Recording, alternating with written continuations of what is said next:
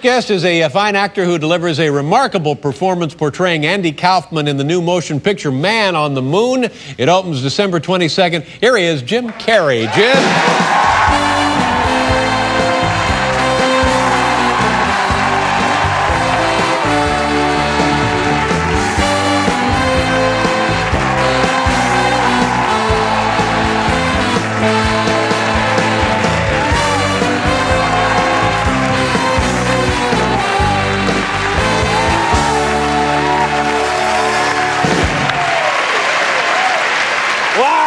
How are you? New York City.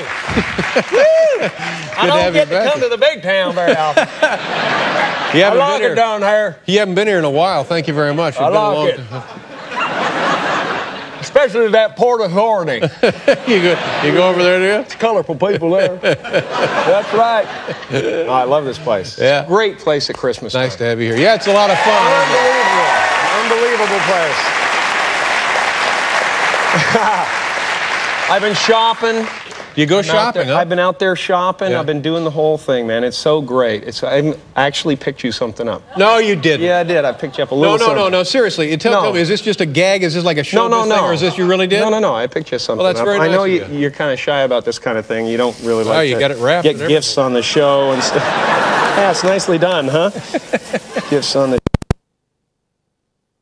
little something, a little tchotchke. Well, now I feel silly because I didn't really get. No, it's okay. It's okay. That's beautiful. Oh, yeah, there you go. It's a Fabergé egg. Oh my God, those are. Yeah. That's beautiful. Yeah, isn't that nice? It's just a little something, you know. Yeah, I can. Yeah, be careful with it. Oh, did I? Oh my God, I left the price on there. Oh, that's embarrassing. Oh, God. Oh, I'm so sorry. Good. Do you have one of those already? Because I could take it back. No, not in that bracket. No. I have a couple. They're so hard to buy for. I got a couple of the knockoffs from eBay. Listen, but you raise an interesting question when you go out shopping. You can't just honestly you can't. You get people that do that. But do you ever go out? I mean, because people would be on you. I would think you just. I'm the boy in the plastic bubble. Yeah, that's right. But no disease ever touches me. No, actually, I used to be freaked out about that sort of thing. I used to be, when I first started getting famous, I bought into it, the paranoia, the whole thing, and I started thinking, my friends said, just go out, have a good time. I want to go to Cirque du Soleil. I want to take my daughter there, and they said, just go, it'll be all right. Just get a mustache or something, get a little disguise or something like that. So I know Hollywood people, I got a mustache, I got a little spirit gum, and now, what does your daughter make all of this? She's looking at you like, well, what's this? Oh, she's cool with that. She likes this? Daddy's a freak. You're being a freak again, huh, Dad? Yeah, and no, honey, close the window, hurry. Close the shades, dear.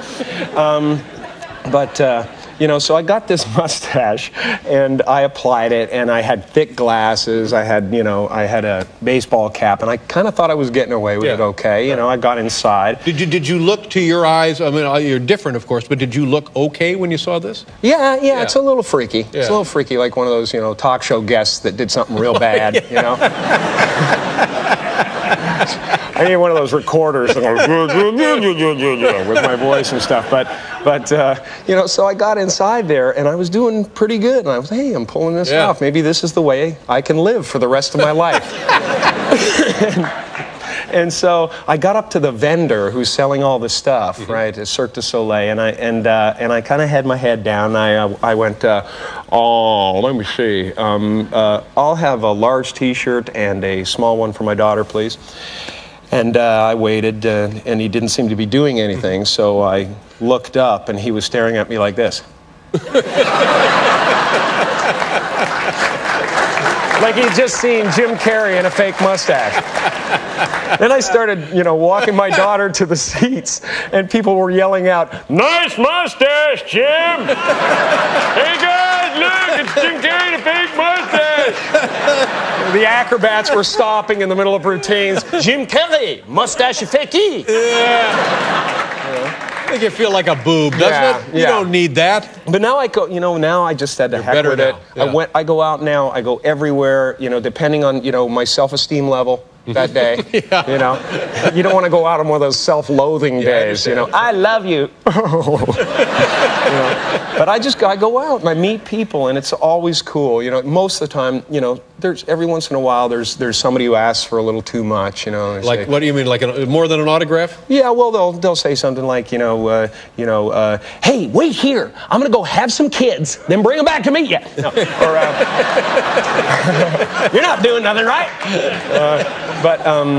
Or else, something like, oh, Mr. Carrey, if my friends would kill me if I ever told them that I met you and I didn't get your underwear. Come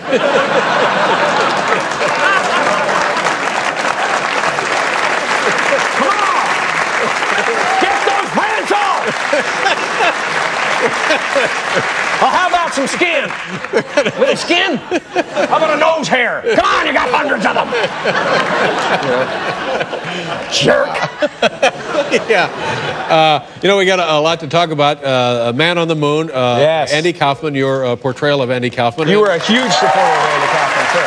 Oh, yeah. I got a kick out of him. Yeah, loved him. All right, we'll continue chatting with Jim Carrey about all kind of stuff. Come on back, folks.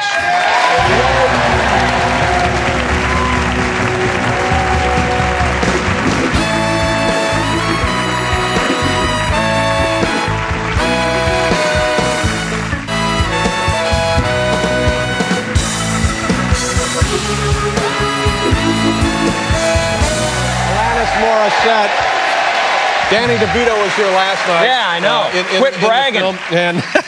And a guy who knew Andy Kaufman. Did you know Andy Kaufman? I didn't know Andy personally, but you know everything about him now, though. Oh, sure. And well, does anybody know everything about him, though? No. I wanted to put a little thing at the beginning of the film. This is a true story. We think. Yeah. I mean, the film, by the way, is very entertaining. You do a great job, and like I was telling Danny, and I don't know if this is important for an actor or not, but within a matter of seconds, you really believe you're not watching an actor and you're actually watching the guy. Andy. Oh, that's great. And to your credit, I guess that's all part of. Well, it was so much fun, this film. I really sunk myself into the characters. A lot of people talking about that, but I wanted it to be like Andy came back to do his own movie and create that reality. And it was very strange because Milos Forman, after the first couple of weeks, called me on the weekend and said, "Jim, I don't know how to talk to these people. I have never been intimidated by another man, and I am intimidated by Tony Clifton." And I said, well, should we fire him? Should I just come in and do an impression or something?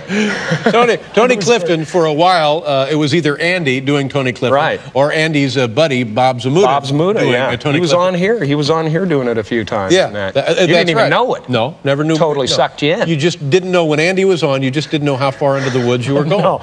No, but that was the magic of the whole thing, and you were in the movie, and I appreciate that. That was a great thing for you to do.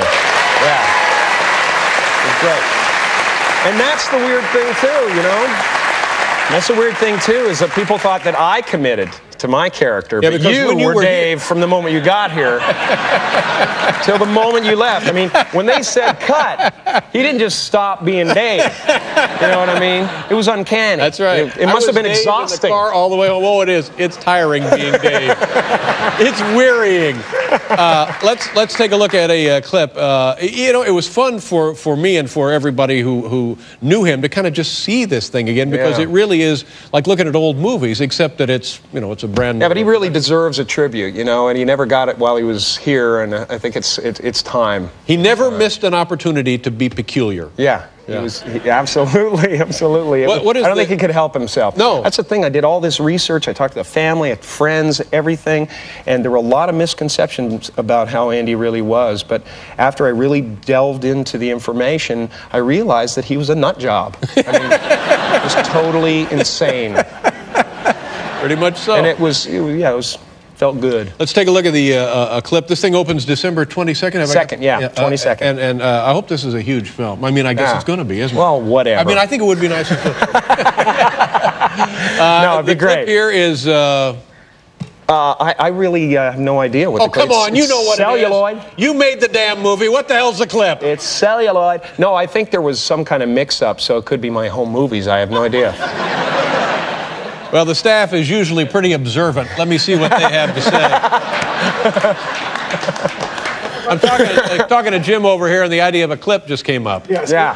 It's the clip of Andy on Saturday Night Live. Andy Kaufman. Yeah, let me set this up. Okay. This is Andy on Saturday Night Live. All right. Jim Carrey, Man on the Moon. Take a look.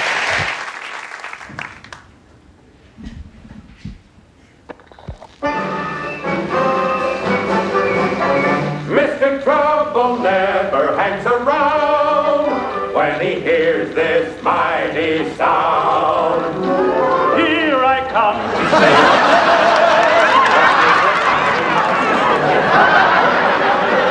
yes, sir, when there is a wrong to right, Mighty Mouse will join the fight. On the sea or on the land, he gets the situation well in hand. So though we are in danger, we never despair, 'cause we know that where there's danger, he is there. He is there on the land, on the sea, in the air. We're not worried. We're just listening for his call. Here I come to save the day.